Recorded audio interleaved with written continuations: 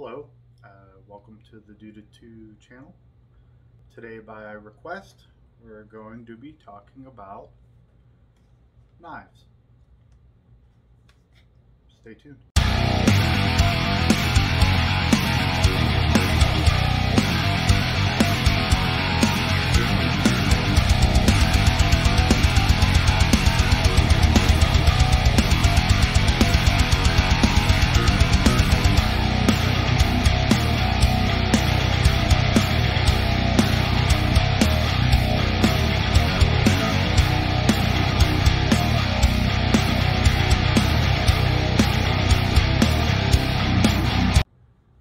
As an avid martial artist for most of my life, I've collected a variety of martial arts weapons.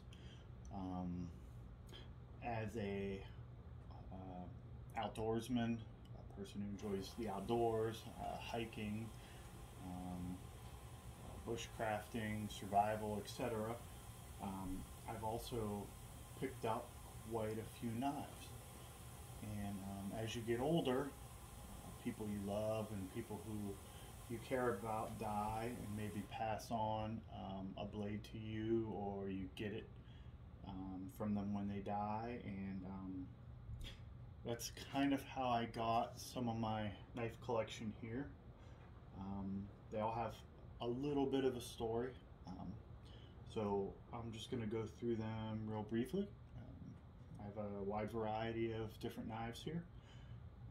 Some of them I bought, some of them were given to me, some of them I just picked up. Some are very interesting, and some are kind of plain and boring. So let's get into it. Sorry, I'll be reaching across. This, I believe, it is a master knife. This was something I found when I was going through my grandfather's stuff. Now, what's interesting about this is it is super lightweight. It has a very sharp serrated edge, but look, it's completely hollow inside. It's just got these brass pins for stopping the blade, and the catch mechanism, like many catch mechanisms, is simply removing the bar down, allowing it to close. Now, it did have I'm assuming, a flip with the knife to flip it open, but it's super lightweight and it's hollow, which I thought was just kind of interesting. So this is a master knife. Here's one I picked up at a yard sale. I thought it would be nice to practice knife throwing. It's a cheap Chinese piece of steel shaped like a knife with some paracord around it, and the absolute cheapest kind of sheath you could possibly find. Why do I even have it? Well, it's a full tang, which means the metal goes all the way through, so it could take a beating, and it's a good beater knife. You could throw it in your backpack, and then if something happens to your good knife, you have like an emergency backup. It doesn't take up much space, it's skinny, and it doesn't weigh anything, it's very light. So that's why I have it. Now, a buddy of mine was at Home Depot, and they said they have these cool knives at Home Depot, and I didn't believe it. But sure enough, I bought this at Home Depot. It comes with this string, so you wear it around your neck, and this goes under your shirt, and it hangs upside down like this. And so you always have a knife on you, kind of around your neck. Now, in some areas, obviously, that's not going to be legal. You're going to have to check with your local laws, but it also has a fairly generic, but it's very strong. It's hard to open, clip for a belt. What's cool about it is it also has some string, so it'd be a good backup knife. The brand is also Master, so they've been making knives for a long time. It's a solid piece of steel, much like the Chinese made one I had. This is also made in China, so I'm assuming maybe the Master knives are made in China. It has a small hole here. I'm not entirely sure what that's for, maybe for a little bit of control. It has a nice grip on the back and a nice finger stop here, so you could work with it with some detail. And the best part is this kydex here. Got it backwards. It kind of clicks in. This thing here is what holds it in. This little bump on here. I'll show you. Pretty neat, and it won't fall out. So it's another backup knife. You can keep it around your neck. My grandfather was a hunter, and hunters love their buck knives. So this is a classic. I don't know about what year it is. It does say made in China. Stainless steel, but it's an old one. It's an oldie but a goodie. I'd like to think this is before everything coming from China was crap, if there was a time. I'm not saying everything comes from China is crap, but we won't go there. This is a Walmart. I found this in the clearance bin. It's a Winchester knife. I thought it was interesting. It was like $5 in clearance. It has the thumb opener. It has a strong serrated edge. The serrated edges are for cutting things like cardboard, rope, and it also has the straight edge here. It has the signature of Mr. Winchester on it, which I think is kind of cool. And it also has a little piece of wood grain around there, which is kind of cool. It has a clip, and it also has the very basic, this comes down, which allows the blade to close. See how it clicks? And then this pushes down, out of the way. Clicks, pushes down, out of the way. A lot of cheaper knives have this. I don't believe it's an expensive feature. I don't think you'll find it on expensive knives, but cheaper knives, yeah, it's a nice little pocket knife. And what I thought was cool is it had that little bit of wood on there, making it kind of nice. Now here's a real hunter's knife. This is one my grandfather actually kept on him all the time. So it's special to me. It's kind of big. It is a Pro Hunter. It's a Imperial Pro Hunter, stainless steel, made in the US of A. Beautiful knife. He actually cleaned game with it. He kept it very sharp. It's a beautiful wood grain. And it unlocks by pushing this. So you push this up and it unlocks. And you push it down and it clicks. We'll see it click up. Push it down. Clicks up. Fairly large size. And it's very sharp. Nice knife, kind of thick on the back. Let's say that's about it for this knife. It's got more sentimental value than anything. But this is a big, beefy leather sheath. It smells very leathery, which is what you would expect from a leather sheath. Gotta love that leather smell, craftsmanship. I don't know for sure that this is done by hand, but it's definitely very nice. Classic, old school, nothing too fancy. Now this is a cheap knife, but this was my beater knife for a long time. It's a China-made frost cutlery knife. What I like about this knife is it's full tang. The blade goes all the way through. It has a hole in the bottom, so this is nice. Like if you're in the woods, you could wrap this around something, and it'll if it happens to come loose, a little extra protection. Another nice thing is it's got like a nice wooden handle. It's actually pretty nice. It's a nice blade, and I was able to get this razor sharp.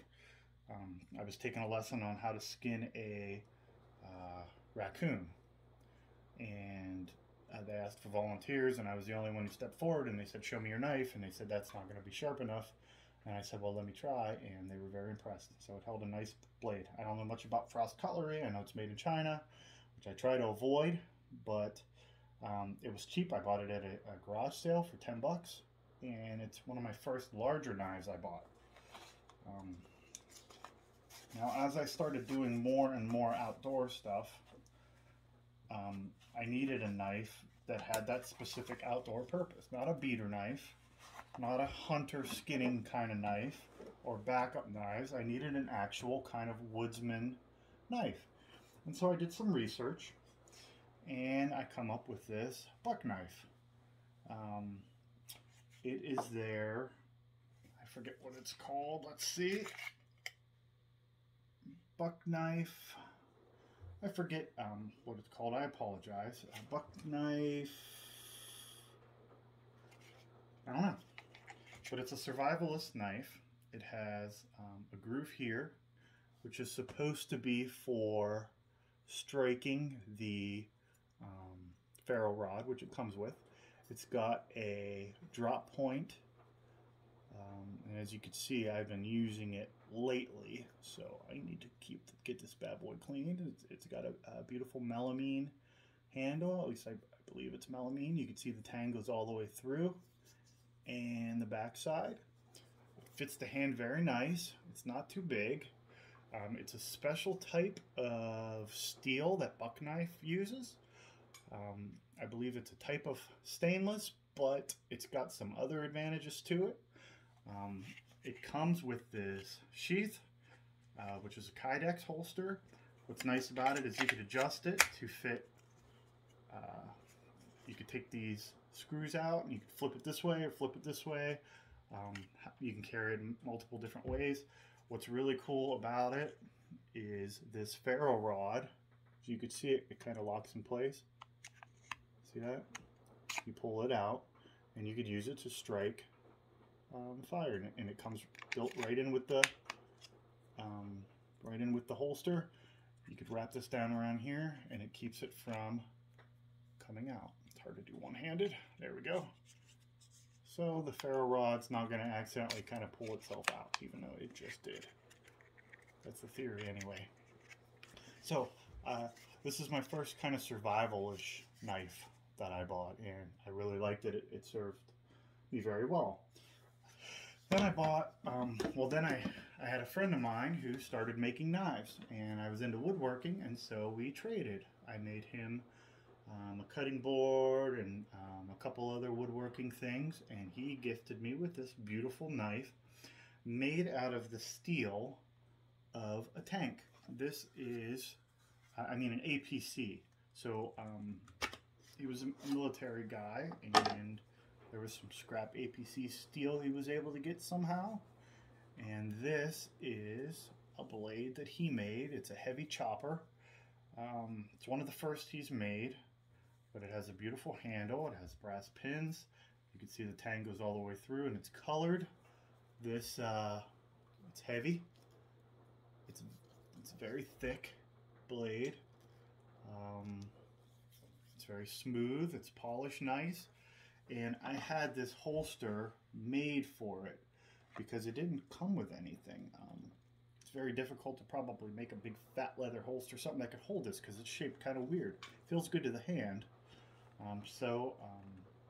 You know, you call your local Kydex holster people, and they'll hook you up. This bad boy snaps in real nice. Adjustable clips. Pretty awesome. Thing is, because it's a chopper, it can't do a lot of fine. Its purposes are, you know, kind of limited. So what got me thinking is I like the size of this, you know, the utility, and I like the usability of this. I like the drop point kind of blade. So when I was doing some research, I come across a very reasonably priced brand of blade. They sell on Amazon, and the brand itself is called Old Ram, And this is just a beautiful blade, and it was not very much money at all. I think it was in the $30–40 range. It has a finger groove here, and so you can get in there and work your fine detail with the drop point, which is what this style of knife is called. It has the tang going all the way through, which you see. It also has a nice piece of leather there for decoration, and a beautiful leather holster. It's also very thick. This bad boy looks like it could take a beating. I've yet to put it through its paces, but I do plan on putting it through its paces. To attach it to your belt, it has these double snaps, which I like. Single snaps are often not enough. You wrap it around your belt, bring it around, snap them. The snaps fit nice, snug. I don't know if it says where the blade is made. It does not. I'd like to think it's made in the USA, but for the price, I kind of doubt it. But quality looks good. It looks like a nice walnut handle. Big fan. Steel pins instead of the brass pins. I don't know. And then we get to my pride and joy of my collection. I have kukuri blades. These come from Nepal. These are custom-made knives, which these are the style of knives used by the famous Gurkha warriors with the British Army, the Nepalese Army. I believe there's a Gurkha regiment in India. So you do your research on it, but so I first bought a small one because I thought it would be a nice utility. This is, you see it's tilted downward, and it's got this groove here. People argue, because these knives have been around for so long, people argue at what this is for. Many people say it's for catching weapons. I mean, there's a lot of talk, a lot of debate over what this is for. Maybe the Nepalese people know it and just don't want to share. But it has a long blood groove here going down it, and it's a chopper, but notice it's kind of small. So as a weapon, not so much, but as a nice tool, they get very sharp. It's a sharpened spring steel. It's from the GK and Company Gurkha House, which I highly recommend. They make everything homemade, and they are beautiful. It's just a beautiful knife. Everything is done by hand. No machines other than a few power tools. A lot of hand work. They use different hides. You can see the leather work is done by hand. It's beautiful, but this is just a small knife. It's a kukuri, but it's not the kukuri that the actual Gurkhas use for combat. So I just had to have one, and so I've been looking around for a long time, and I finally got it. This is my pride and joy. This is what I was waiting for. It just came in the mail from Nepal. This is what I was waiting for to do this knife video. This baby is huge. It's beautiful. It's made water buffalo hide, hand stitched. I mean, you can see the beautiful, maybe you can't, the beautiful leather. Let's see if we can get you some, there we go, some nice beautiful leather work. What's nice and interesting about these blades is they come with two smaller blades, one of them sharp and one of them dull. It's a hardened steel for sharpening your blade. There's a place for them, as you can see in the holster. This is a full tang wooden handle from a local wood. I forget what it's called.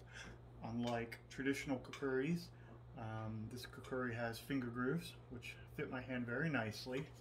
It's got the hammered bottom, which is very traditional and awesome. It also has a hole for adding a piece of leather, kind of like this, if we wanted to. It's got double straps. You could do it this way or this way. It's got a strong guard. Now this is actually used by Gurkha regiments in Afghanistan, I believe. It's either Iraq or Afghanistan, but it's a knife specially made to endure the desert conditions. So let's pull her out of her sheath. This thing is beautiful. It is a beast. It's heavy. It's sharp. You can see it says made in Nepal. Also, the company that imports them into the United States. I have no doubt in my mind that this could take an arm off, a hand off. I have no doubt in my mind this could take a hand off. It's heavy, it's thick, it's extremely thick. I mean, this is a beast monster of a blade. I've held Bowies before. There's no comparison. This is almost as thick as my pinky finger, guys. Look at that. This is, just imagine. It's thick and heavy and it's beastly. Now it's a chopper. This is made for combat. It's not made for, fine work or anything like that. A lot of people use them as a machete. I think I'm gonna keep it at home as a decorative piece, but I don't know. We'll see. But I just wanted to share my kukuri knife from Nepal that I got. Beautiful water buffalo sheath. It came a little tight. It doesn't fit in super easy. I've been working it in, but let's see if we can put these little accessory blades in here. And I was thinking of getting a Kydex holder for this bad boy, but I don't think I will. I think this is just so beautiful, I need to keep it like it is. So, this is my knife collection and the little stories behind them. I have a few other blades around, but I feel that this is plenty for one video. I do have another request for a theology video coming up next, so that will definitely take the channel in a new direction. I did, let's see, I did watches, I did a multi-tool, and now some various knives. And if you have any questions on any of these knives that I could help you with, please let me know. Give a thumbs up. Let me know in the comments if you have any criticisms or opinions that you want to share. I don't care. I'm all about freedom of speech. You want to be mean, go for it. You want to be nice, go for it. It's all good. Questions, comments, criticisms, send them my way. I want to thank you guys who've kind of stuck with the channel for a long time. Like I said, I had 3 kids. I just found out I have a 4th one on the way, and